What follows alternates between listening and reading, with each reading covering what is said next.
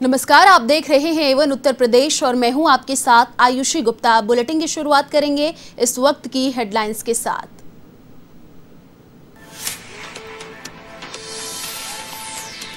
त्योहारी सीजन के लिए योगी सरकार ने जारी किए निर्देश, खुले स्थानों पर ही आयोजित करे रामलीला। सीएम ने कोरोना को लेकर भी की चर्चा।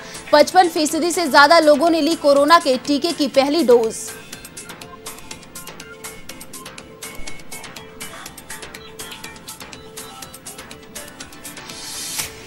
यूपी में भी भारत बंद का व्यापक असर, सभी प्रमुख रास्तों पर लगा भारी जाम। दिल्ली मेरठ एक्सप्रेसवे और गाजीपुर बॉर्डर पर किसानों ने किया प्रदर्शन।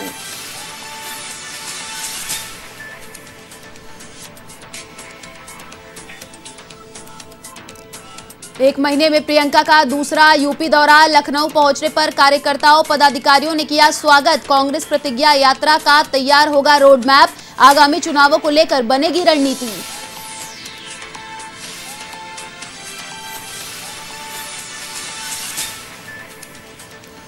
मुजफ्फरनगर के नई मंडी इलाके में बदमाशों का आतंक, 5 बदमाशों ने डकैती की वारदात को किया अंजाम। व्यापारी के परिवार को बंधक बनाकर लूटी जेवरात और नकदी।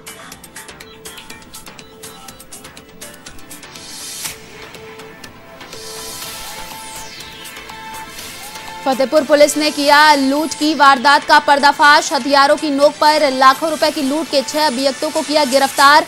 लुटेरों से बाइक और हथियार भी किए बरामद।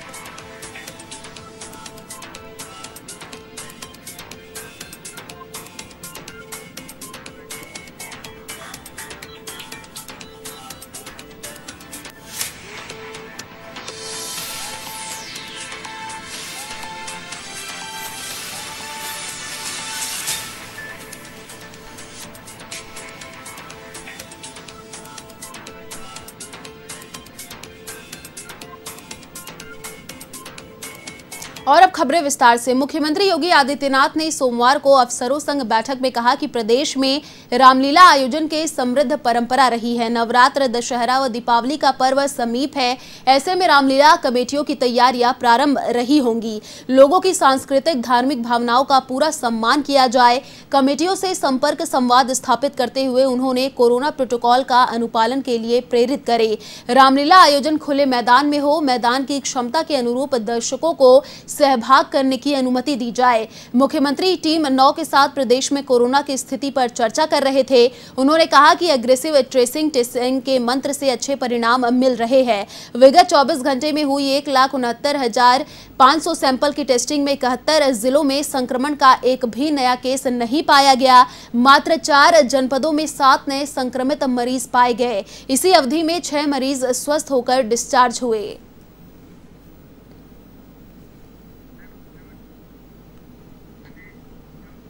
भारतीय पुनर्जागरण के अग्रदूत कहे जाने वाले राजा राममोहन राय को यूपी के मुखिया सीएम योगी आदित्यनाथ ने श्रद्धांजलि अर्पित की है। सीएम योगी ने कहा है कि भारतीय पुनर्जागरण के अग्रदूत ब्रह्म समाज के संस्थापक एवं महान समाज सुधारक राजा राममोहन राय की पुण्यतिथि पर विनम्र श्रद्धांजलि। कुरीतियों में जकड़े समाज के पुनरुद्धार व शिक्षा के क्षेत्र में किए गए अतुलनीय योगदान के लिए आपके प्रति समाज सदैव कृतज्ञ रहेगा।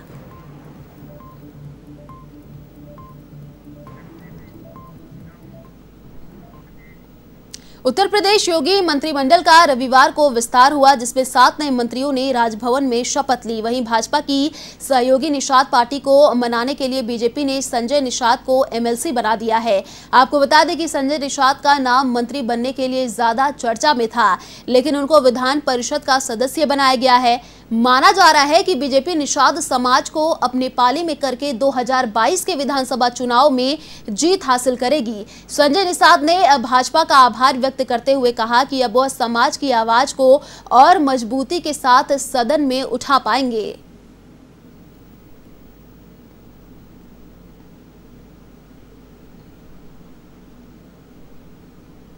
देता हूं, धन्यवाद देता हूं। और चर्चा की बात करते हैं, चर्चे के बाद ही पर्चा छपता है। हमारे पर्चे छपे हुए हैं कि ये देश को आज़ाद कराए हैं, संविधान इन्होंने बनवाया है, उसमें इनके मझवार के नाम से आरक्षण है, केवट मल्ला उसकी पर्यायवाची जातियाँ हैं। लेकिन इन बेईमान सरकारों ने 1992 से पहले हमारे लोग हजारों अधिकारी कर्मचारी होते थे। इनकी पुकारी नाम के पिछड़ी में डाल के इनका हिस्सा लूटा गया। कभी सपा पिछड़ी से निकालती, बसपा हिस्से लेती, 30 साल से लटका कर इनके नौकरियों पर डाका डाली। और कथनी करनी में अंतर है। कभी सुप्रीम कोर्ट में एफिडेविट दे देती है कि नहीं, ये 17 पिछड़ी जाति हैं हकदार नहीं। समाजवादी पार्टी जब दिसंबर जी आवाज़ उठाते हैं, सभी सांसद भाग जाते हैं इनके सपा के। बसपा का आई 2007 में जिसका कहा था जितनी संख्या भारी उसकी हिस्सेदारी, 18% आबादी का वोट ले लिया। फिर बैठकर जैसे गद्दी बैठी तो पहला 2 कलम चला, एक पन्ना। यूपी के वित्त मंत्री सुरेश कुमार खन्ना ने मंत्रिमंडल में शामिल हुए सभी लोगों का स्वागत किया। मंत्री सुरेश कुमार खन्ना ने मंत्रिमंडल में शामिल हुए सभी लोगों को बधाई देते हुए कहा कि इनके मंत्रिमंडल में शामिल होने से सबका साथ, सबका विकास और सबका विश्वास का विचार और मजबूत हुआ है। इन सदस्यों के मंत्रिमंडल में शामिल होने से विकास को और गति मिलेगी, साथ ही प्रदेश की राजनीति में भारतीय जनता पार्टी का जनाधार भी बढ़ेगा।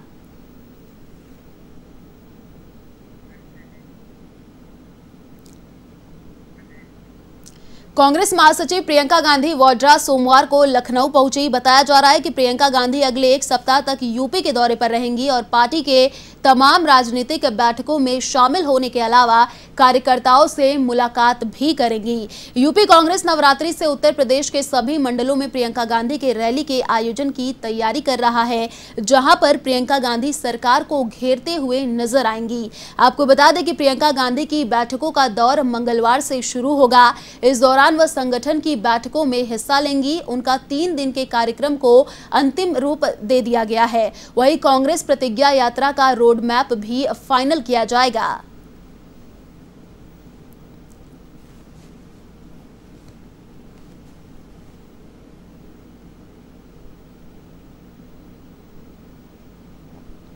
आगामी 2022 विधानसभा चुनाव को लेकर कांग्रेस की राष्ट्रीय महासचिव प्रियंका गांधी आज 5 दिवसीय लखनऊ दौरे पर हैं और वो संगठन के पदाधिकारियों और कार्यकर्ताओं के साथ बैठक करेंगे। इसके बाद 12,000 किलोमीटर की प्रतिज्ञा यात्रा का भी चर्चा करेंगी। देखने वाली बात ये होगी कि 2022 के चुनाव में 20 साल से ज़्यादा कांग्रेस पार्टी अपना अस्तित्व खो चुकी है, उसको कितना मजबूत कर पाती हैं। राजधानी लखनऊ से एवन टीवी के लिए आयुष अवस्थी। 3 कृषि कानूनों के विरोध में संयुक्त किसान मोर्चा की ओर से बुलाए गए भारत बंद का असर यूपी में भी देखने को मिला। इस दौरान दिल्ली एनसीआर के सभी प्रमुख रास्तों पर भारी जाम लग गया। वहीं दिल्ली से गाजियाबाद को जोड़ने वाले 2 बॉर्डर पर किसानों का धरना जारी रहा। वहीं दिल्ली मेरठ एक्सप्रेसवे और गाजीपुर बॉर्डर को किसानों ने बंद कर दिया। इधर नोएडा में भी किसानों के चक्का जाम से डीएनडी फ्लाईओवर पर 1 से 1.5 किलोमीटर लंबा जाम लगा रहा। ऐसे में दिल्ली से गुरुग्राम जाने वाले रास्ते पर रजौकरी बॉर्डर के पास जाम में सैकड़ों वाहन फंसे नजर आए, तो वहीं लोगों को भारी परेशानी का सामना भी करना पड़ा। इस बीच सुरक्षा व्यवस्था बनाए रखने के लिए मौके पर भारी पुलिस बल तैनात रहा, तो दूसरी तरफ हापुड़ में किसानों के बंद से लोगों को भारी परेशानी का सामना करना पड़ा। तो वहीं एहतियात के तौर पर पुलिस प्रशासन की ओर से यातायात डाइवर्ट किया गया।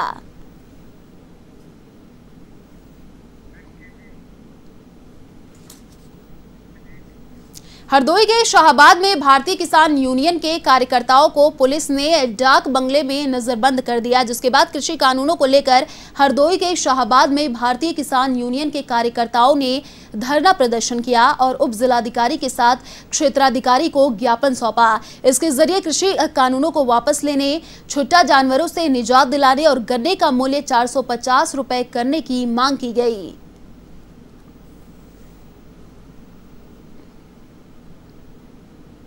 वापस किया जाए। अगर तत्काल सरकार वापस नहीं करती है तो 1 महीने के अंदर हमारा अगला उग्र आंदोलन होगा। और तीसरी समस्या है कि कृषि काले कानून जो 3 है उनको वापस लिया जाए। और चौथी समस्या है कि गन्ना के किसानों का रेट जो है 400 रुपये प्रति कुंटल के हिसाब से किया जाए। इसके बारे में भी हम अगर ये समस्या ना हल हुई तो 1 महीने के अंदर उत्तर प्रदेश की जितनी भी चीनी मिलें है सब में ताला होगा।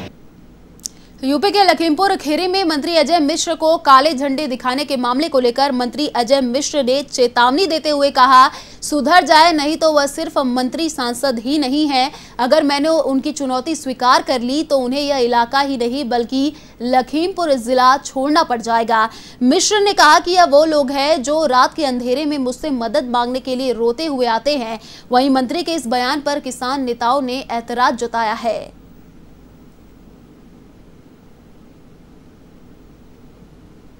घटना घटी है उत्तर प्रदेश के एक मंत्री के बयान आया है, बड़ा शर्मनाक करने वाला है।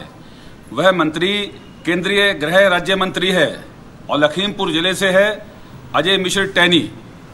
कल एक कार्यक्रम में जा रहे थे और किसानों ने उनका जब विरोध किया, काले झंडे दिखाए, तो उन्होंने सभा के अंदर कहा कि मैं सांसद बन गया हूं, नहीं तो ऐसे लोगों का मैं उधार नहीं रखता, मैं हिसाब करके आता। ये उनकी भाषा थी। हम कहना चाहते हैं, उन्होंने धमकी दी है कि आपकी जांच कराएगी, जमीनें निकलवा दी जाएंगी, बिल्डिंगें तोड़ दी जाएंगी। मैं कह रहा हूं, उस जांच कराने से पहले आप जैसे मंत्रियों के आपराधिक रिकॉर्ड का इतिहास जांच होनी चाहिए। जिनके अपने घर शीशे के होते हैं मंत्री जी, दूसरों पे पत्थर नहीं मारते।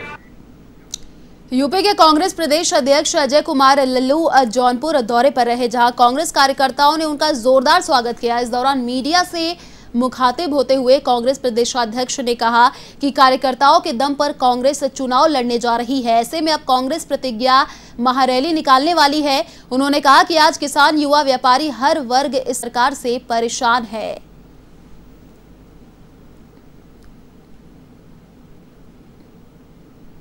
कि उत्तर प्रदेश में चुनावी बिगुल बज चुका है। कांग्रेस पार्टी पूरे प्रदेश के सभी संभागों में आदरणीय प्रियंका गांधी के नेतृत्व में हमारे सभी वरिष्ठ नेतागण, राष्ट्रीय नेतृत्व के नेतागण अब उत्तर प्रदेश में रैली का हिस्सा होंगे। कांग्रेस प्रतिज्ञा महारैली का आयोजन होना, साथ ही साथ कांग्रेस प्रतिज्ञा यात्रा रथ भी निकलनी है, जो उत्तर प्रदेश के सभी विधानसभाओं में जाएगी।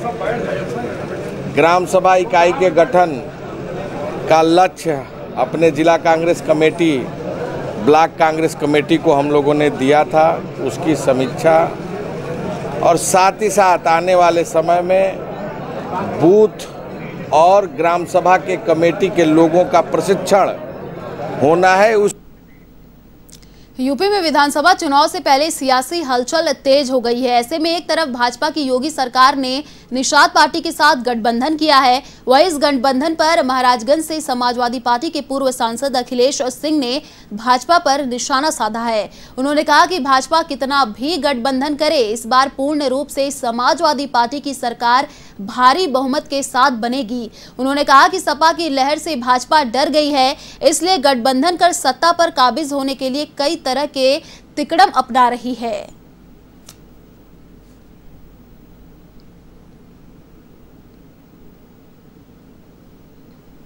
कि भाजपा की घबराहट का सबसे बड़ा उदाहरण आज मंत्रिमंडल का विस्तार है। ये महालय चल रहा है जिसे हम पितृपक्ष कहते हैं, और पितृपक्ष में कोई भी शुभ कार्य नहीं हमारे यहाँ किया जाता है। और इस पितृपक्ष में भी अगर उन्होंने मंत्रिमंडल का विस्तार किया है तो निश्चित ही तौर पे ये भारतीय जनता पार्टी की घबराहट का परिचायक है। वो किसी तरह का कोई गठबंधन कर ले, समाजवादी पार्टी अपनी ताकत के बल पर 2/3 से अधिक सीटें लेकर के उत्तर प्रदेश में आ रही है। लखनऊ में सांसद संगमलाल गुप्ता पिटाई मामले पर कांग्रेस वरिष्ठ नेता प्रमोद तिवारी और कांग्रेस विधायक दल की नेता आराधना मिश्रा ने प्रेस कॉन्फ्रेंस की। इसमें तिवारी ने कहा कि संगमलाल गुप्ता अपने समर्थकों के साथ मंच पर आए थे। मैंने और आराधना मिश्रा ने उन्हें कुर्सी दी। मंच पर अधिकारियों के रोकने के बावजूद वो आए। जब वो मंच पर आए तो मंच के नीचे से नारेबाजी होने लगी। गाड़ी तक जाने के तक उनके साथ कोई घटना नहीं हुई। जब वो प्रेस कॉन्फ्रेंस करने बैठे तो कपड़े फटे थे। तिवारी ने कहा कि जब ये घटना हुई उस समय ना मैं था ना ही मेरे समर्थक वहां थे। ये एफआईआर मेरे खिलाफ नहीं है, ये मेरे 42 साल के राजनीतिक अनुभव का अपमान है।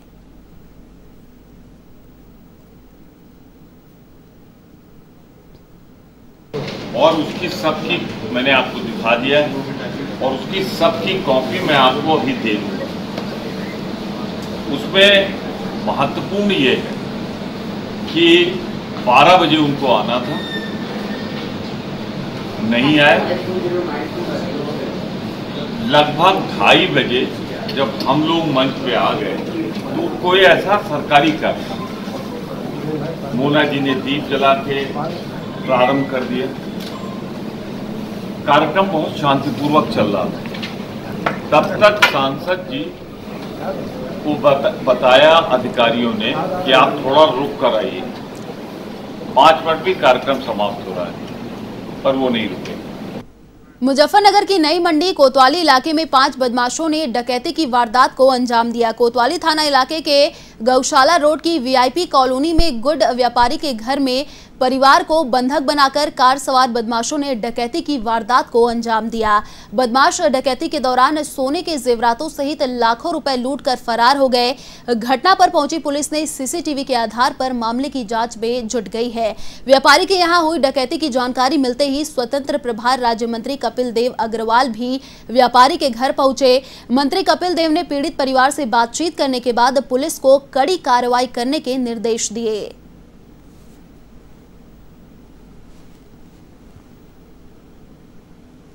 बताया जा रहा है 25 मिनट तक बदमाश जो थे वो घर में नहीं, 25 मिनट नहीं थे, कुछ 15 से 20 मिनट की घटना बता रहे हैं। फैमिली वाले भी हम जानकारी कर रहे हैं कि क्योंकि आसपास कैमरे भी लगे हुए हैं, तो हम जानकारी कर रहे हैं कितने आदमी थे और कितने लोग अंदर बदमाश बताए जा रहे थे। कैसे ऐसे बदमाश गाड़ी से? क्योंकि अभी मैंने जैसा कि बताया, फैमिली अभी बताने के उसमें सिचुएशन में नहीं है, तो हम अभी जानकारी करें, थोड़ा वो रिलैक्स हो जाए, फिर हम उनसे जानकारी करें।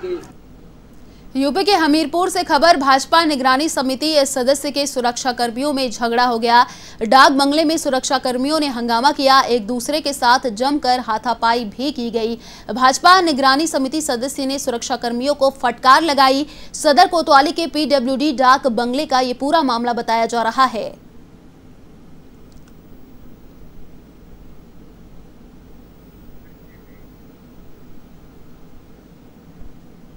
फतेहपुर पुलिस ने 24 घंटे के अंदर 2 लाख रुपए की लूट का पर्दाफाश करते हुए 6 अभियुक्तों को गिरफ्तार किया है। आपको बता दें कि घटना किशनपुर थाना क्षेत्र की है, जहां हथियारों की नोक पर आरोपियों ने 2 लाख रुपए की लूट की थी। इस मामले में पुलिस ने टीम गठित की और आरोपियों को दबोच लिया। इनके पास से पुलिस ने हथियार और बाइक भी बरामद की है।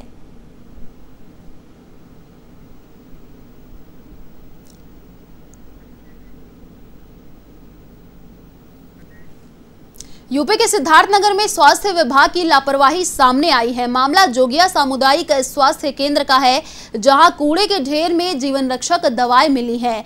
कचरे में पड़ी दवाइयों का वीडियो भी सामने आया है। फिलहाल इस मामले की जांच की जा रही है। इस संदर्भ में जिलाधिकारी दीपक मीणा से बात की तो उन्होंने कहा कि मामले की जांच की जा रही है और उसके बाद कार्रवाई की जाएगी।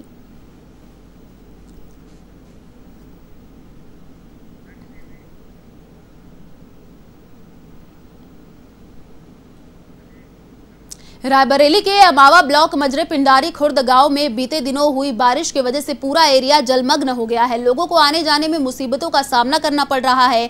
इस दौरान कोई अनहोनी हो जाए तो गंतव्य गांव तक कोई भी वाहन नहीं पहुंच सकता है। लोगों ने आरोप लगाया कि कई बार जनप्रतिनिधियों को भी इस समस्या से अवगत कराया गया। प्रशासन के उच्च अधिकारियों तक भी अपनी बात पहुंचाई गई, लेकिन इस समस्या का स्थायी समाधान नहीं हुआ, जिसकी वजह से क्षेत्र वासियों में रोष व्याप्त है।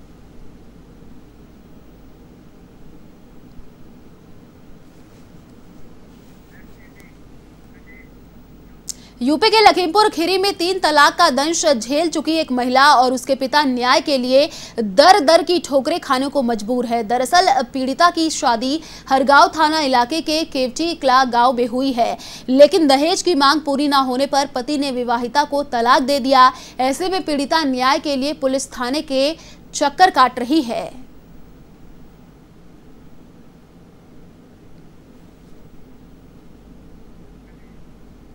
यूपी के लखीमपुर खीरी स्थित मंजरापुरम में बाघ ने फिर एक अधेड़ को अपना शिकार बनाया। दरअसल मंजरापुरम गांव निवासी ओम प्रकाश अपने मवेशियों को जंगल में चरा रहा था, तभी अचानक बाघ ने उस पर हमला कर दिया, जिससे उसकी मौत हो गई। इधर घटना की सूचना पाकर पहुंची पुलिस ने पोस्टमार्टम के लिए शव मोर्चरी में रखवाया।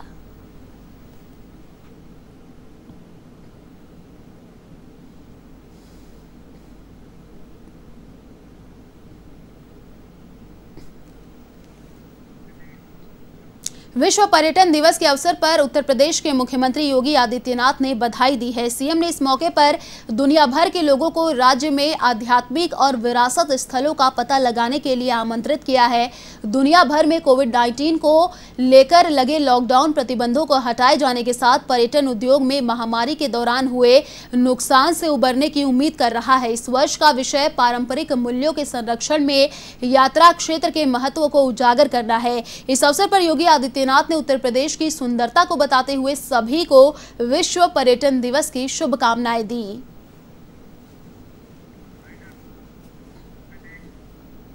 फिलहाल इस बुलेटिन में इतना ही। देश और दुनिया की तमाम बड़ी खबरों के लिए देखते रहिए A1 टीवी। नमस्कार।